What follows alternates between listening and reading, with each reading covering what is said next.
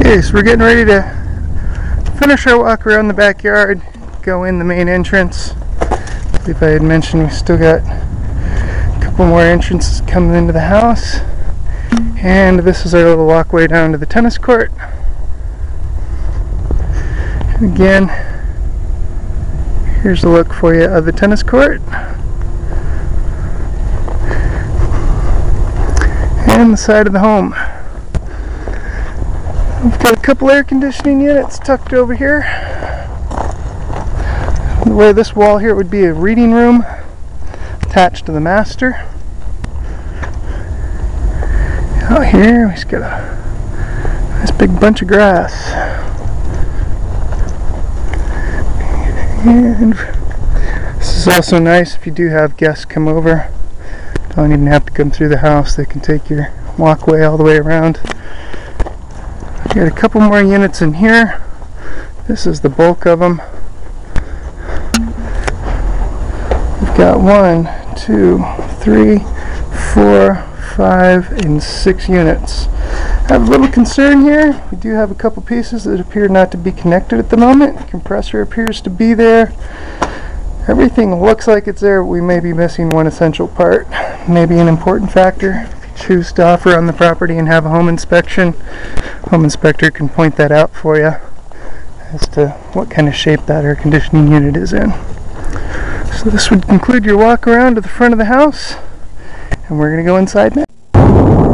Okay, we're over at the northeast end of the property, and we still had some concerns in regards to, are we on a well or are we on public water? I think this confirms that we are definitely on public water now. We've got a large hole here, and we've got a lot of plumbing parts. So we believe this home has been put onto public water and is no longer on a well. Can we put one back on? The answer is usually no. I will check on that this week to see if we can get the well back, or if all those rights to the water are now gone, and what would need to happen. So we will follow up on that, just to give you an idea what part of the property on. We're on the exact opposite corner the other way. Okay, we are back at the front of the property. We are ready to go inside the house. Again, we're over at the covered area, covered parking. Again, there's room for 2 cars there to park. Right up here by the patio. I'm ready to walk in the door. As we walk in the door, we're going to walk directly into the living area. Come into the living area, you'll see one of the doors that goes outside. You're going to see some 12 by 12 inch tile. We got quite a design here at the entrance. Bringing you to center. Alright, we got a fireplace. We're going to go look at that in a moment. What I wanted to look at over here was the formal dining area. Not with the chandelier, appears to have been taken out. That would be that hole up there with some wires popping out at us. There is a step up to this dining room. And we got a couple spotlights that can focus on that wall if there was a piece of art you would like to focus on, or television or something else. As we look over to the living room, you're going to see we got a vaulted ceiling, and we have a loft right above. In order to get up there, there's a staircase in this hallway here to the left. We're going to come in a little closer and get an idea of what we're looking at. This is a gas fireplace, and we have kind of a little sitting area here. Could allow you to look outside while you sit and read. Yeah, there were some light fixtures up here. They've all been taken out. And we got some high density lights up there. We look over the loft with a little bridge that carries over on top of the master, almost on top of the master, not directly on top. We've got another staircase as you come in that would take you right up there as well. We're going to go up that staircase in a little bit, but first I want to show you the master. Master would have a couple ways in. We do have an office here, or you can go down this hallway to the left. These double doors would take you out for tennis lessons, or you could hang left and go to the pool house. As you come in the door, you'll see the master there. We're going to take a brief look. That's where the bed would go. We're not ready to look at that. We want to look at the office first. So look at the office. We got some very large tiles. They appear to be 18 or 24 inches. I'm going to measure those in a little bit and give you a better idea of what size we're looking at. Plenty of built-in bookcase, gives you plenty of room for books. We got the fireplace. To have perhaps an assistant's desk, an area for a mini fridge, sink, and a little bar area. Got our own thermostat in here, and a double door entry, and of course the window give you a view when somebody comes up to meet you if you're doing any business out of the house.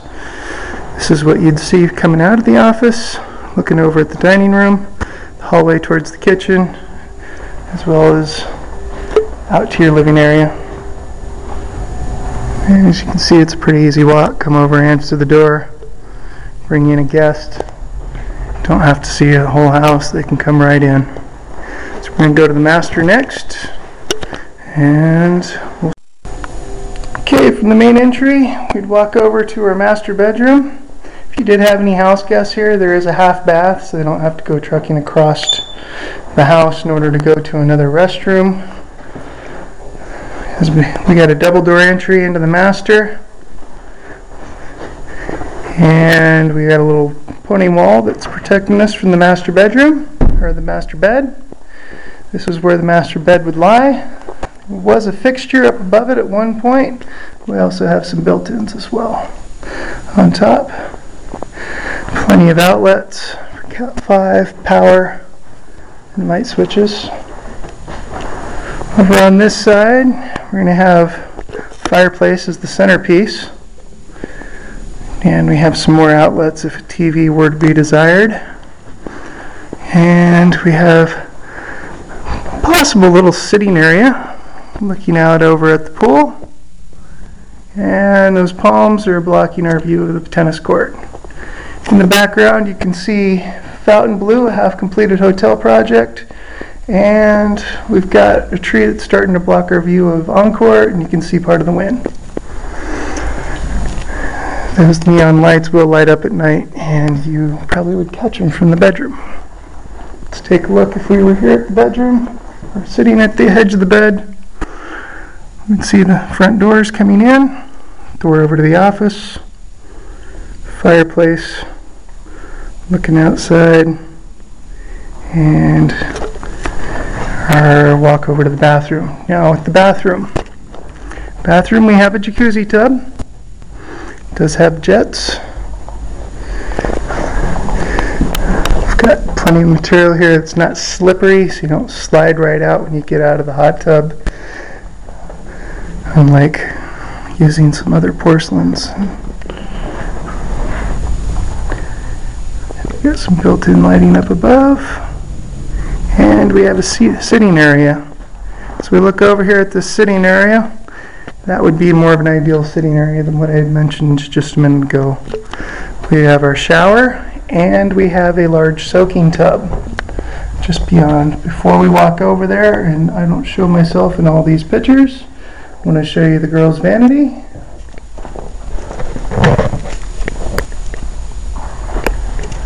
Walkway over to her closet, and then you would have the man's vanity. Men's room would also have his own private toilet.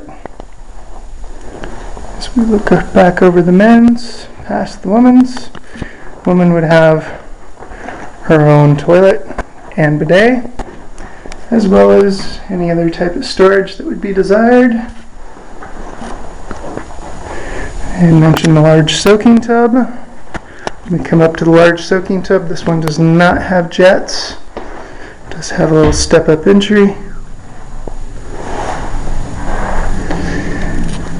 Could possibly fit room for two. We've got a couple armrests, and we can peek out over at the tennis court if we wanted to stand up high enough and peek out. I don't really see any neighbor windows that are going to be staring at you up here from the neighbors.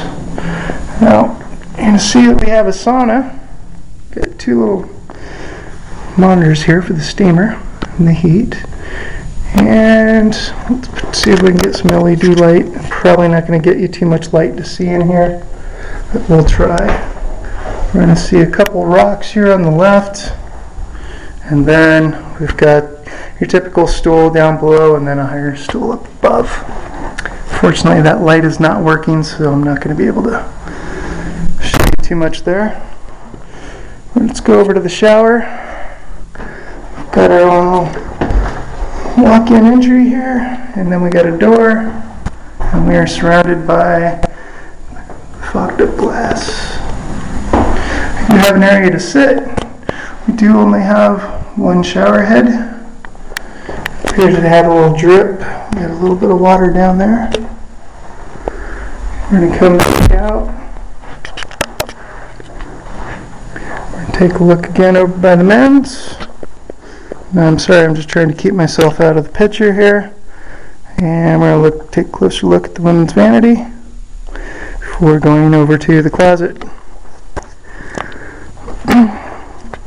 Alright, when we come into the closet, we've got hangers and we've got shelves.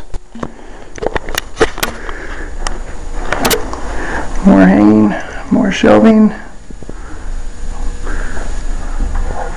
Some pretty bright lighting in here. I'm just going to go down to the other end to give you a little bit of a feel of how deep this room is. When you come into the right, got some more shelves. I would assume this is going to be a hers closet, but I didn't quite find a men's. The idea I came up with for a men's would be over here, but it would need some type of hanging bar. So to give you an idea of that room size, you don't have anything hanging up in this auxiliary closet here. It is somewhat vaulted. And we walk around a staircase. So we walk around this staircase to get to that room. We also have a room here with an ironing board. Ironing board's already in. And an area for a washer dryer. And we got vinyl flooring here where most of the rest of the house